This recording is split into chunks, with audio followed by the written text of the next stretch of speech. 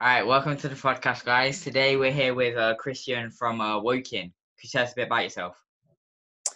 Right, so my name's Christian Jolly, ex-professional footballer, now have gone into the backroom staff at Woking Football Club, so I help out with the strength and conditioning, making sure the players are ready to go of a fixture and a match day. And I'm 2 years in on a phys degree to become a physiotherapist within the football industry. What else would you like to know? All right, go on, Jake. Start off with the questions. No, go on, George. You start us off. All right, okay. We'll start off with your childhood. What was you like a massive football fan as a child?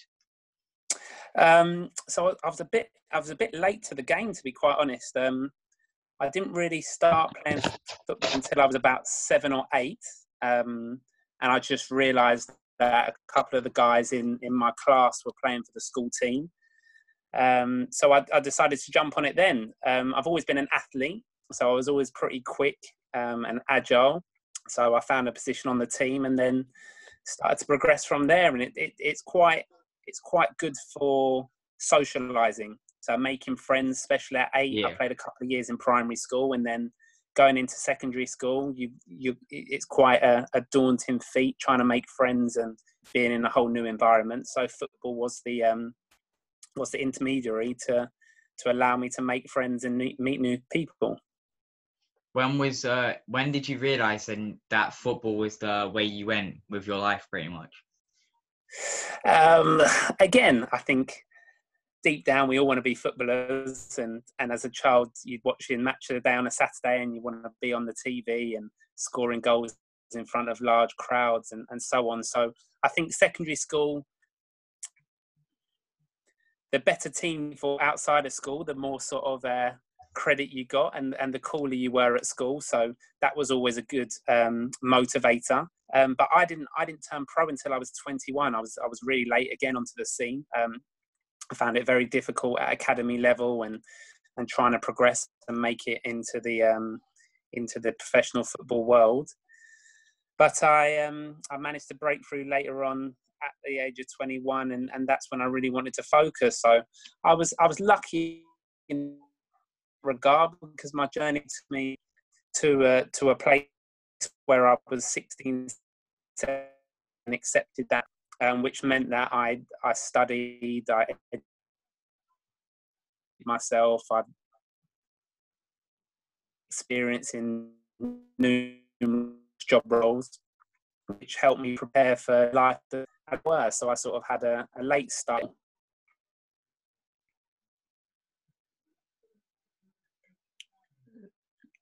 And what else you got? Hold on, mate. You're lagging quite a bit. Is it just me, Jake? No, I'm getting it as well. I think we're back now. Are you back? Yeah, can you hear me? Yeah, there we Yeah. go. There we go. Could you just repeat the last bit you said? If that's Last bit. Okay, so where did I get up to? You got up to that when it started breaking up, you were talking about you were a late breakthrough. You didn't start an academy. You started when you were 21, professional. That's where you got up to. Okay, gotcha. So so I made it through at 21. So didn't quite make it at academy level. Couldn't get a youth deal anywhere. So I turned sideways, basically, gave up on the football dream, as it were, and started to knuckle down with education and get qualifications in other professions to try and find and forge a career outside of football. So looking back at it now, it worked for me. Although I wanted to play football from day dot, it's meant that I had the building bricks to sort of transition away from football and start a new career. Jake? What age do you think you were when you realised that football was the way that you wanted to go? And then what age were you when you realised that football? Well, what age were you when you thought that football wasn't going to be the way that you were going to go? So I think I was probably 12 or 13 when I really thought, right, I'm pretty good. I went from a small primary school to a large secondary school, and I was one of the handful of players that were the best in the year in the school. So that gave me the confidence to suggest that I could maybe go on and do something game. So that was my focus, really. Tried to make sure that I was as fit as I could be and practice my skills and make sure I was ready for an opportunity. And then I had friends within the school that were getting picked up by teams, and they were getting their opportunity, and it never come for me. I wasn't quite good enough to shine through and get given that opportunity. So that never happened. And then I went on trial at 16 to local non-league youth sides to see if I could get into that sort of development program. So that was age 16, and got knocked back by everyone. I think my size and my build had a lot to play with that. I think I've always had the ability, but I've always been very slight and a mild frame. So that doesn't so much go for you in the physical nature of football sometimes. So looks can be deceiving, which I've proved over the years. But at that point, I didn't have enough of a CV to boost my credentials. So I got knocked back. So yes, at age 16 onwards of the trials, it was leave football alone and it's time to focus on other professions. So I sort of gave up on it a little bit. I always kept myself fit and looked after myself, but it was never, onwards of 16, it was never my primary purpose to play football. Just okay. So, what do you think if you carried, maybe even got into academy, maybe even started playing football at a younger age, do you think maybe your ability could have got better? So it's a really good question, and it's a debate that one of my close friends, he got picked up by a professional Premier League club at the age of 9. So we went to primary school together. He got signed there, and he spent all the way up to the age of 19 at this club. So he got his scholars, he got his first year pros, second year pros, third year pros. And he went the complete different path to me. He started out in a club and followed it all the way through, and he's still playing at the moment. So he went that route. I went the route where I played at a level initially to see whether I could test myself at the age of sort of 19, 20. And it was also alongside university studies. So as you're probably aware, when you're at school and you're a student, money's tight and you haven't got that much going. So if you want to play football and you're able to earn some money playing, then it's a good opportunity to sort of complement your studies. So that's what I did. So yeah, it's difficult. I don't know. Knowing what I know now and the experience that I've had and living through my friends' eyes in regard to being part of a professional club for that amount of time, I don't know whether I had the makeup to go that route. But I don't know. Until you walk the walk, you can't really definitively tell. But I'm glad I took the path that I did, and it worked out really well for me. But yeah, who's to say whether I was picked up at an age, I might have made it into the top levels of the game and had bigger accolades and achievements. So we have here that you started off for AFC Wimbledon. What was that like playing for a team like Wimbledon? So brilliant. So I initially, my senior football career started in park football at Oxford District. So it was sort of really low non-league standards, sort of pub football, beers on the sidelines, cigarettes at half time. It was very, very stereotypically sort of Sunday league football, but a great crowd, a great club. And that's where I got my grounding. That's where I knew how to take a clump on a football field and learn how to get up from it. So that really, really helped me and held me in good stead. And then I went on to Kingstonian. So that's when I started earning money to play, which was a great experience and a steep learning curve. I think experience as a youngster, we always laughed at experience. Why aren't I playing? He's playing because he's got more experience, and so on and so on. And it always, to me, when I was younger, felt like a bit of a cop-out when felt I was better, I was more talented, had more skill, was quicker, fitter. But as you get older and you're in scenarios on the pitch where experience plays a huge role, and you understand it as you get older. But yeah, having the opportunity to go through to Wimbledon from Kingstonian was amazing. I was part of the team that it was the first year the club went full time, so we were full time professionals that year. It's obviously a massive expense for football teams to go full time in the conference. So the squad was full of youngsters. So I mean, I was just turned 21 when I signed, and I was one of the older players. Sorry, excuse me. So you could tell how young the team was at that time, and we were the underdogs, but we were all so hungry, so motivated to prove that we could be professional footballers, and we all were on 1-year contracts. So the dream could die pretty quickly if you don't perform and prove that you're an asset to the club and worth keeping. So it was an amazing year, absolutely fantastic. First taste of full-time football, so I got to completely dedicate myself to being the best that I could be. And it finished off with a promotion. I finished top scorer to the league's top scorer, and I was playing League Two football inside 12 months of being a full-time pro. So it couldn't have gone any better for me.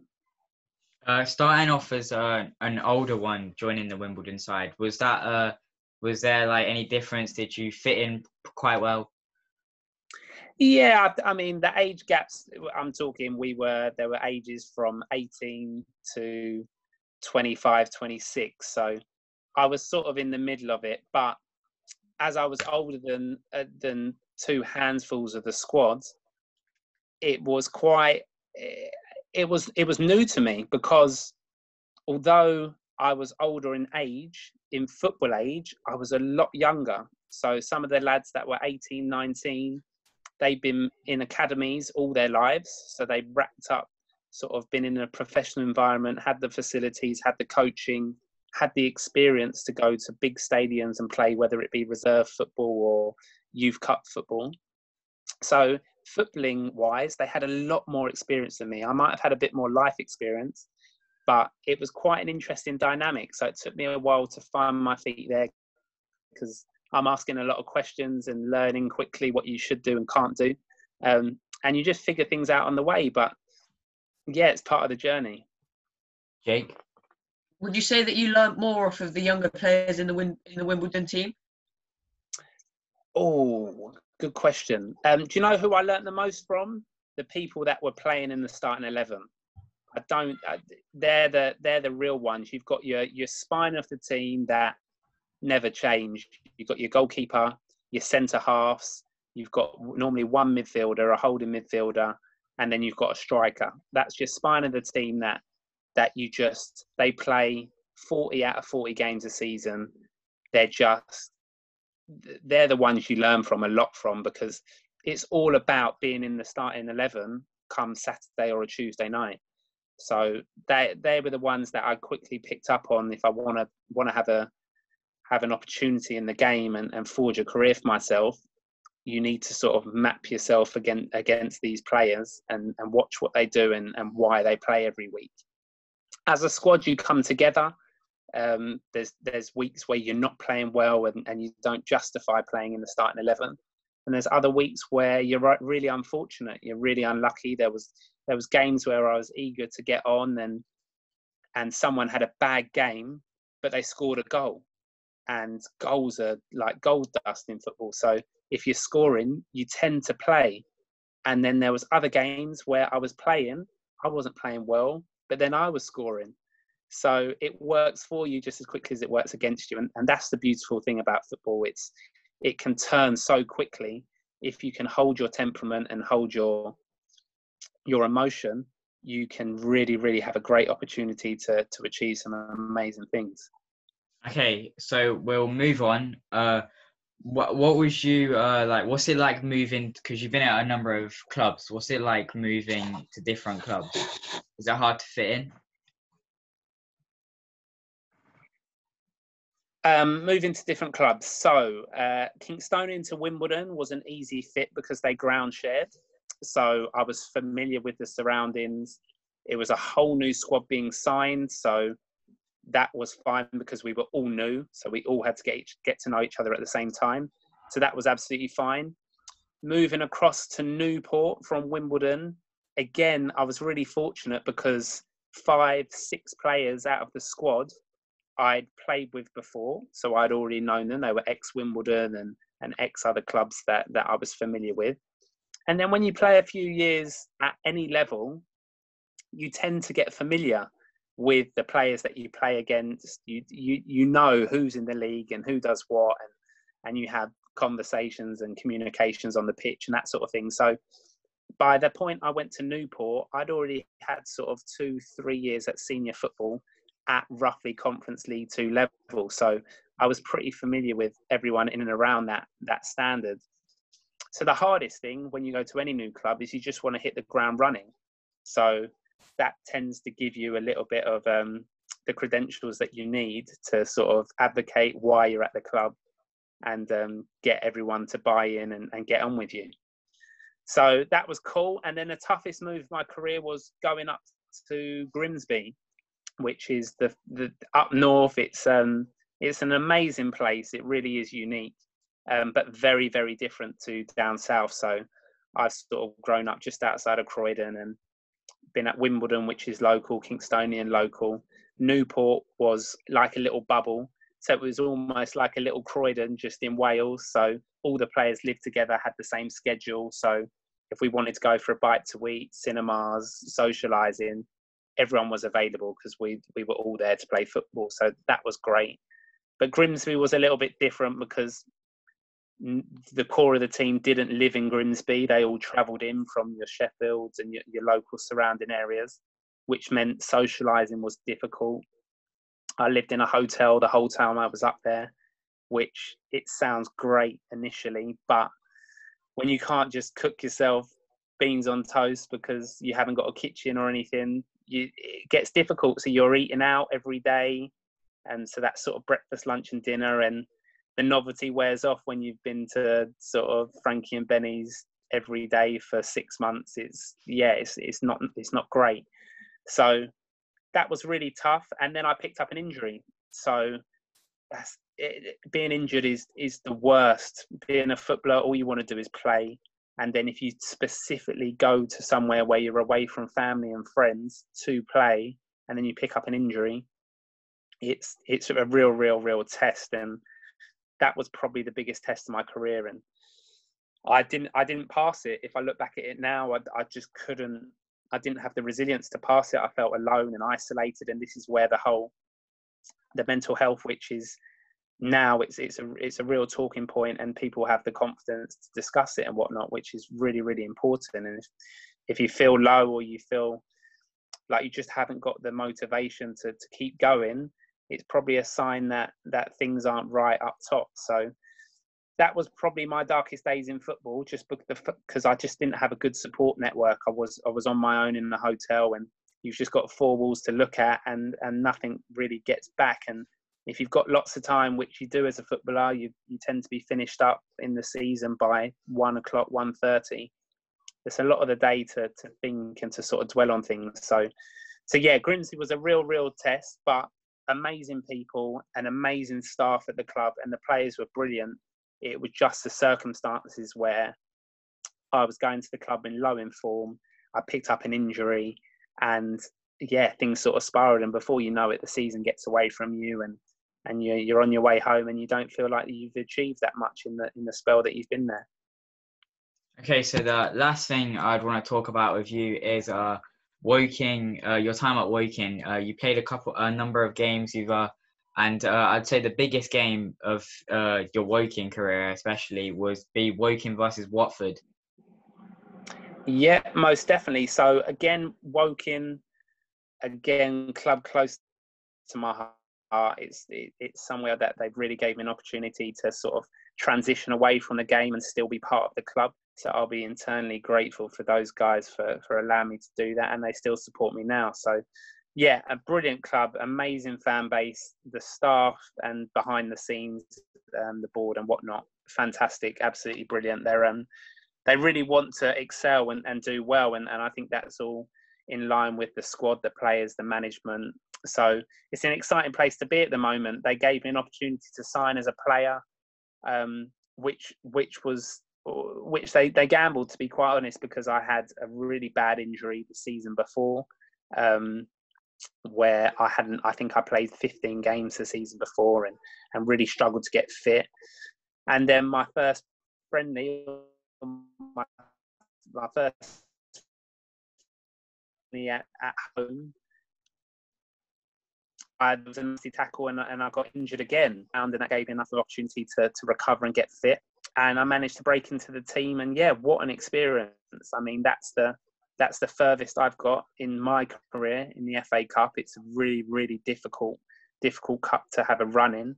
So it was a really special moment to share it with Woking, and for me personally to reach that level and tick a box that I've always wanted to do. So yeah, special, really, really special. And it just shows you, I think we watch the Premier League and the top level players on TV, and we know they do some amazing things and they're super talented. However, when you're up close and personal with them, you really realise the speed at which they move the ball and how quickly and athletic they are.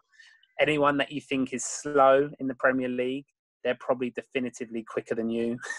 It's just uncanny. I just think they're up against players that are lightning. So it's a great experience. I mean, I managed to mix with the top level a handful of times, and it is amazing and it's eye-opening. And you realise some people talk as if, what if I did this, if I did that, I could have played at that level. I think I used the majority of my attributes. I think I got it right a lot of the time. I just wasn't good enough to play and mix it with the top players. I was always a League Two conference player, which I'm proud to say. It's no short feat, but these people that we see on TV week in, week out are on a different planet.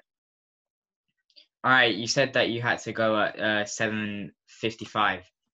Yeah, so that's right. I mean, I've got one more question. If you want to get one more in, I can answer that for you. Jake? I'm all good. We'll let you go. Oh, wonderful, guys. Well, good luck with it all. This is amazing. It's fantastic that you're reaching out to people and making these things happen. Brilliant. Absolutely brilliant. So anything I can do to help you guys out, let me know. But yeah, it's fantastic. Great setup and very entrepreneurial. It looks like you're going out and making things happen. So keep doing it. Keep knocking on doors. And you'll never know who answers and gives you an opportunity. But an absolute pleasure to talk to you both. All right, Thank you very much for coming on. Take care. No problem at all. Right, you've got my details on Insta, so just send me a message if you need anything, and I'll try my best to help you guys. Thank you. Thank you. All right, stay well, stay healthy. See you soon. You too, You mate. too. In a bit. Mate. Bye. Bye. See you guys later.